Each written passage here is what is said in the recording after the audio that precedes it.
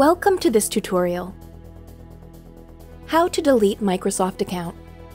If you do not want to use the Microsoft account for any of their services, then you can delete the Microsoft account very easily.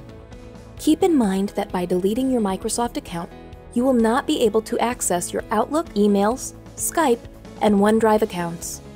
Follow the steps as shown in this video. Open your web browser.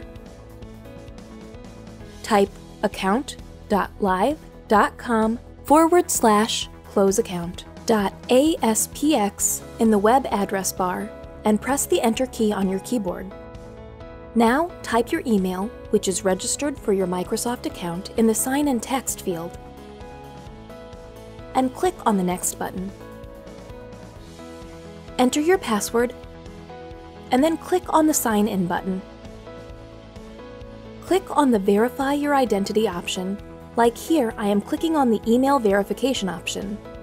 Now, type your registered verification email in the text field and click on the Send Code button. Go to your email inbox and open the Microsoft Account Security Code email. Copy the security code and go back to your Microsoft login page. Paste the copied security code and click on the Verify button. On the Microsoft account ready to close the page, read the information before closing your account. In case you change your mind after closing your account to it, then you can log back in within 60 days. Click on the Next button. Select all checkboxes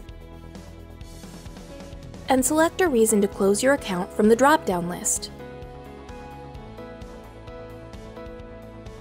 Click on the Mark Account for Closure button.